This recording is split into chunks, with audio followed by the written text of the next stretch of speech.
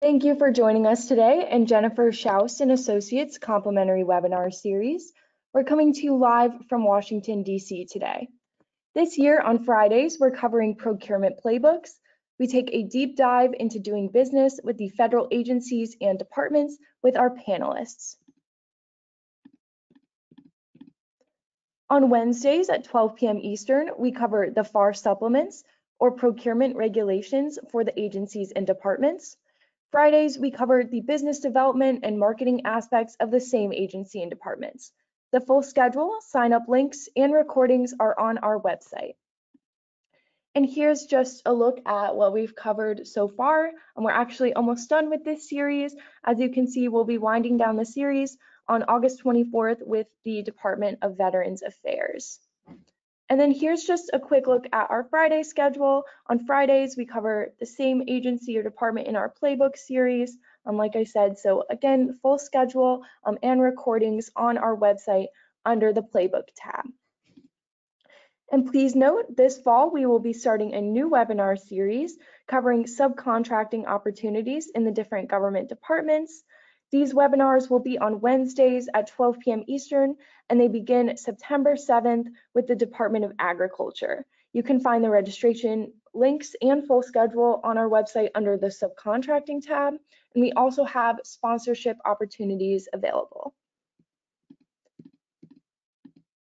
And now we would like to take a quick moment to thank our sponsors who help make this webinar series possible. First, we'd like to thank the Virginia PTAC. Virginia PTAC is based out of GMU in Fairfax and offers free one-on-one counseling to firms in Virginia on federal, state, and local procurement topics. Online resources and group trainings are free with no restriction on business location. If you're interested in learning more, please use the links provided to explore what PTACs can offer. Next, we'd like to thank the Federal Business Council. The FBC creates and manages virtual and in-person meetings and events to connect industry and government thought leaders, product providers, and solutions with government programs that use them. The FBC works with a variety of federal agencies to connect government and industry in the form of in-person and virtual conferences, training events, policy dialogue, and outreach. Over the last 40+ years, FBC has become a comprehensive resource for connecting industry and the federal government. Next, we'd like to thank Daston. Daston is an IT and cloud solutions provider working with corporations, the military, and government agencies to lower their costs, increase scalability, improve operational efficiency, and meet compliance regulations using targeted cloud-based solutions. Daston is a certified partner of Oracle NetSuite, a premier tier Google Cloud partner, and certified partner of Cisco, Virtue, AODocs, and Authenticate. For more information about Daston services or to schedule a complimentary consultation, please email Joe Alston or visit the Daston website. Next, we'd like to thank C3. C3IS-IT develops tailor-made technology solutions that increase efficiency, bolster productivity, and improve business processes. C3 is the leading provider of managed IT services as well as compliant cybersecurity solutions for federal contractors. C3 works with defense contractors to achieve and maintain CMMC 2.0, DFARS, and NIST 800-171. Contact C3 to learn more about the CMMC 2.0 Readiness Program. The contact information is on your screen. Next, we'd like to thank RLJ Financial. Founded in 2008, RLJ Financial Consultants is a customer-focused, quality-driven, minority and locally owned provider of commercial insurance brokerage services. Their services are designed to maximize your return on investment and managing the risk to your business. Call Roderick today at 202-832-1417 for a free consultation and insurance quote. And lastly, we'd like to thank the PubK Group. The PubK Group publishes news and insights for government contractors, agencies, and counsel. Every day, PubK delivers news on bid protests, contract disputes, new laws and regulations, cybersecurity requirements, False Claims Act activity, and developments in mergers and acquisitions in the GovCon community. In daily news briefs and in-depth conversations in podcasts and webinars, PubK leverages its deep bench of government contract experts to keep you up to date on fast-changing government rules and expectations. And every January, PubK presents its week-long annual review featuring more than 50 GovCon experts across a dozen panels, recapping the year's top developments. Participation and CLEs are free to subscribers. Visit PubK online at www.pubkgroup.com. All right, so today we will be covering doing business with the Office of Personnel Management. So let's meet our panelists for today. We want to thank Ms. Archisa Meehan from FedMine for being with us as always. It's great to have you with us. Hi, it's nice to be here. And today we don't have a representative from OPM. So with that, Archisa, I'll let you take it away. Just let me know when you're ready for the next. Yep, perfect. Yeah, let's go to the next slide and then one after that. So good afternoon, everyone. My name is Archisha Meehan, and I am the director for the federal go-to-market at GovSpend. Thank you, Jennifer, for including me in the Playbook series, and I am really glad to be here for today's session on the Office of OPM. Sorry, it's Friday. So a little bit about FedMine. We are a federal market intelligence company that basically integrates the various 18 data sets into one easy-to-use platform. We are now part of GovSpend, which is the largest provider of information, of data and purchase orders within the state, local, and education markets. So our combined companies now provide both the best of the federal and the SLED data. Next slide.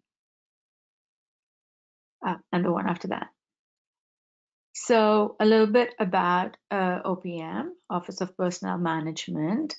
And for those of you who've heard me before, you know that I always feel that we need to understand the mission of and the vision of an agency, as also their strategic plans and priorities, as that truly does get reflected in their spending, in the past spending, as also what they expect to do in the future. So for OPM, the vision really is empowering excellence in government through great people. And the mission is to lead and serve the federal government in enterprise human resource management by delivering policies and services to achieve a trusted, effective civilian workforce. So truly, this agency is the Chief Human Resource Agency and Personnel Policy Manager. And they believe and they do help the federal workforce achieve their aspirations as they serve the American people. Things that fall under OPM include administering the retirement benefits, the healthcare insurance programs, the merit-based and inclusive hiring within the civil service, as also providing a secure employment process. And a little bit of history. They actually began with the Civil Service Act that was signed in 1883, which established the Civil Service Commission. That commission actually was led by Teddy Roosevelt and laid the foundations for an impartial and professional civil service that was really based on the merit principle. In 1978, this commission was reorganized into three organizations: the Office of Personnel Management, the Merit Systems Protection Board, and the Federal Labor Relations Authority. And each of these organizations took over a portion of the Civil Service Commission responsibility. And of course, the OPM is responsible for the personnel management of the civil service of the government. So that's a little bit of the history, which is always interesting to know. So next slide. So a little bit about their strategic plan.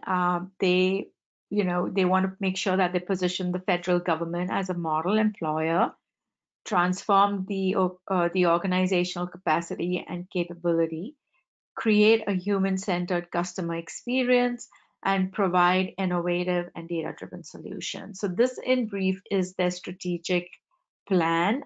If you go on their website, they actually have a very thorough document that I would really encourage you to read and understand specifically if the OPM is your focused agency.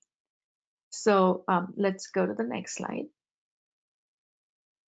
So looking at the spend year over year, in 2000, there is a drop between 2019 to 2020, and I believe this had to do with some reorganization that happened at OPM. The National Background Investigative Bureau no longer is part, and it had a pretty large portion of the spend. Come FY20, that really has moved away from this contracting office, from this OPM. So I wanted to show you a little bit of that. So next slide. In FY21, OPM spent contracted $472 million in contracts to 824 companies.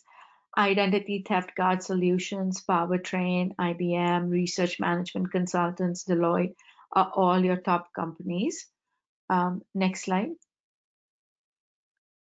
In terms of looking at your PSC codes and NAICS codes, which we always want to make sure we're looking at, and using our keywords to even get a better result set of the NAICS and PSC codes that I use within the agency. But this is just looking at overall.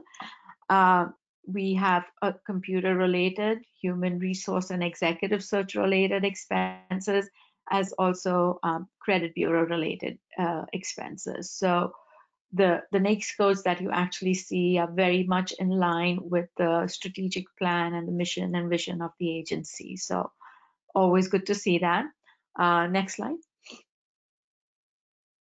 In terms of looking at contracts that were awarded as small business as compared to other than small business, you have small business account for nearly 64% of the contracts that were awarded, which is amazing.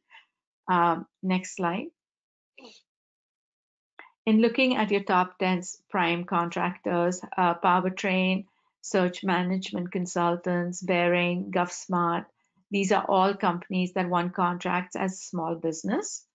The agency has used the 8A sole source and 8A competed vehicles or programs pretty well, as also HubZone and SDVOSB and women-owned small business set aside. So always good to see that. Anytime we see negative numbers, it does tell us that there were some de-obligations that might have occurred even pertaining to previous years. So always keep that in mind. Next slide. Looking further at the NAICS codes, when we're looking just at small business spend, you do see quite a lot of computer-related expenses, human resources, and a small percent of that's going to facility support services.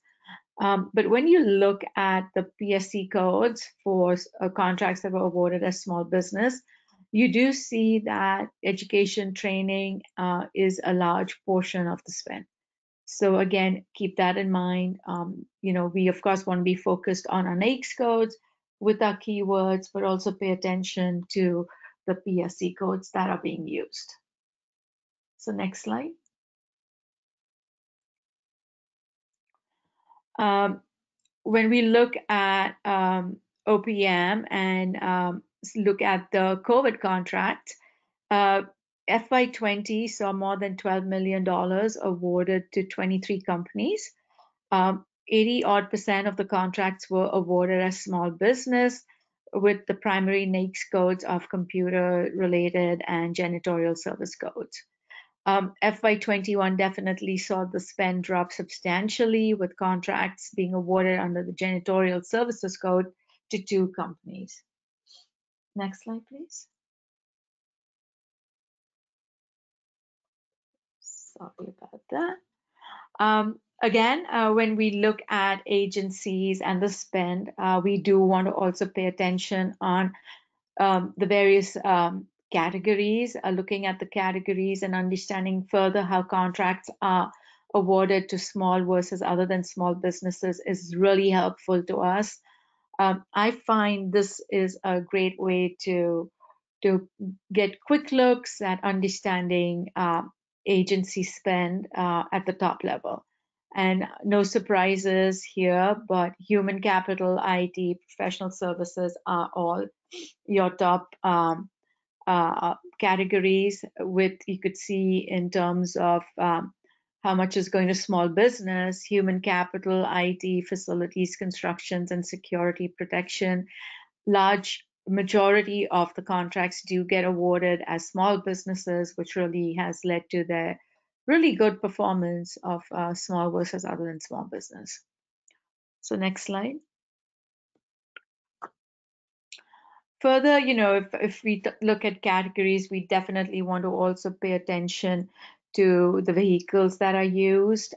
Again, keep using your keywords and fine-tuning searches. But these are just the top vehicles that are used at OPM, NASA, HCATS2, Oasis, 8A stars.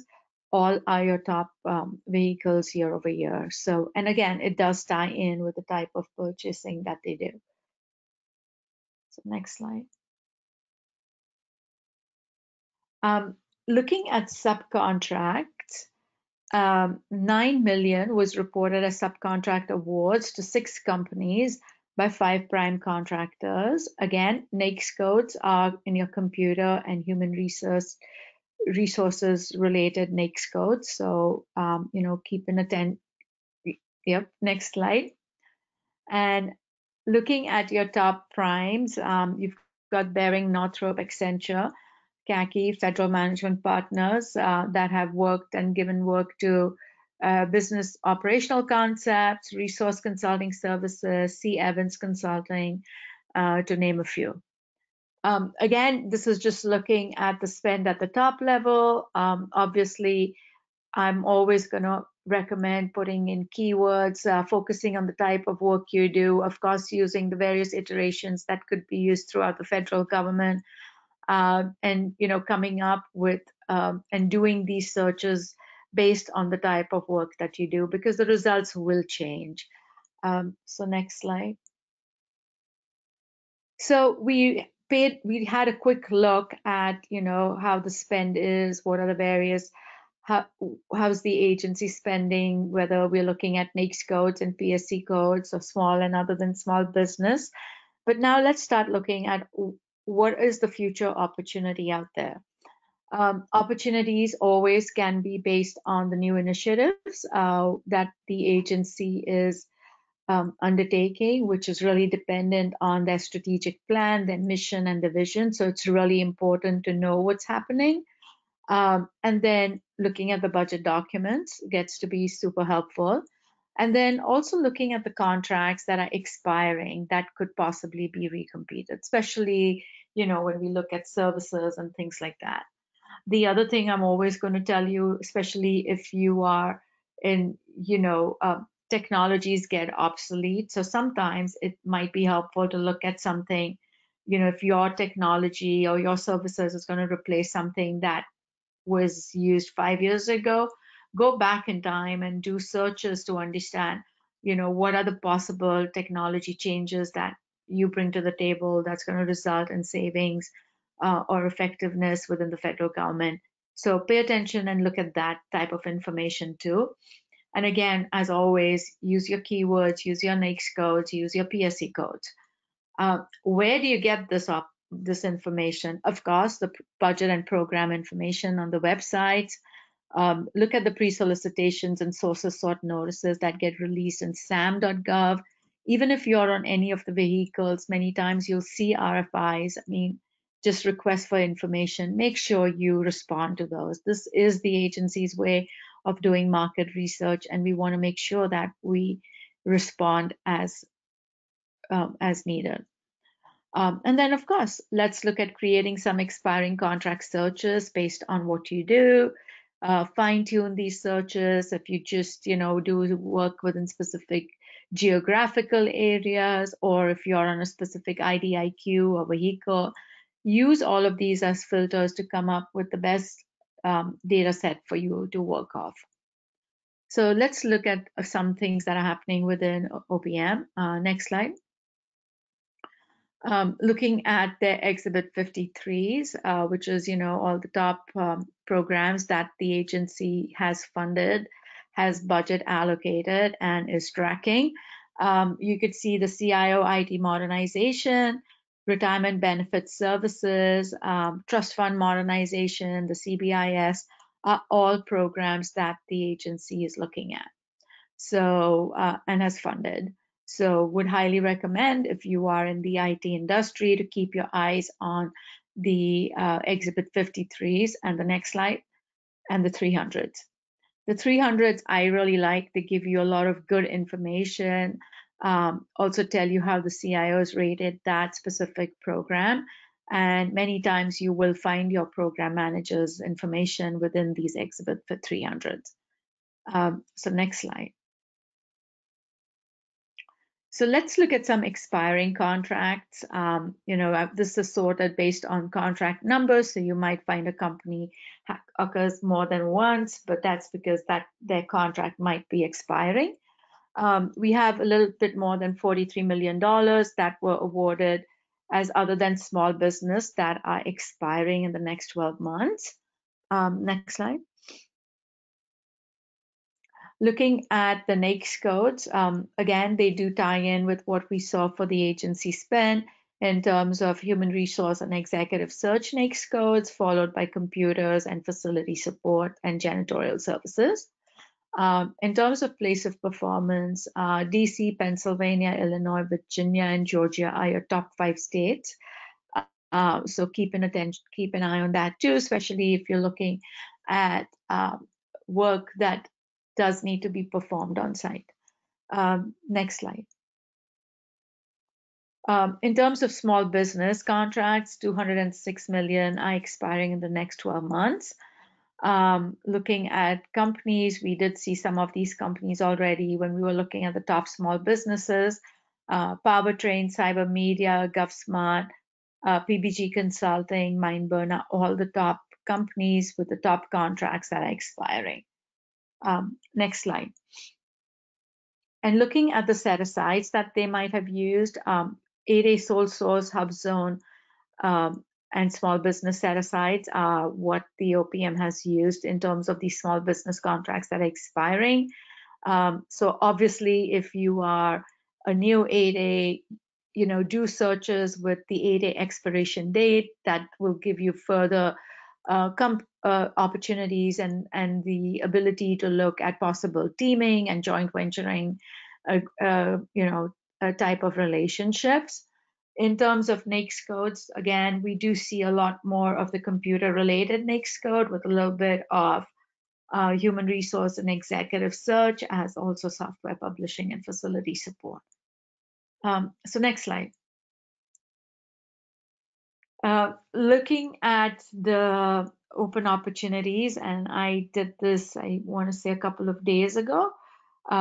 So you could see that there are 3 opportunities that are open within OPM, and I would highly recommend that if this is an agency that you're focused on, to pay attention and see what it is that you could possibly do there. And with that, I think I come to the end of my slides. Thank you. And again, if you have any questions, feel free to reach out to me either by email or LinkedIn. Thank you so much, Archisa, for such a great overview. Now we're just going to go through some quick links because we don't have an OPM representative today. However, here's just some links to the main website for OPM, as well as their small business office, and then the acquisition forecast, and the SBA scorecard. And remember, you can find all of these on our website as well, in addition to the slides when we send them out after today's webinar. So thank you again to Ms. Archisa Meehan for being with us and for participating in our panel today. Make sure that you join us next week. We'll be going through NASA next week. The FAR supplement is on Wednesday at 12 p.m. and the procurement playbook will be on Friday. And again, you can find the recording and slides from this webinar about 24 hours after the webinar, though usually even sooner. Have a great weekend, and this concludes the webinar.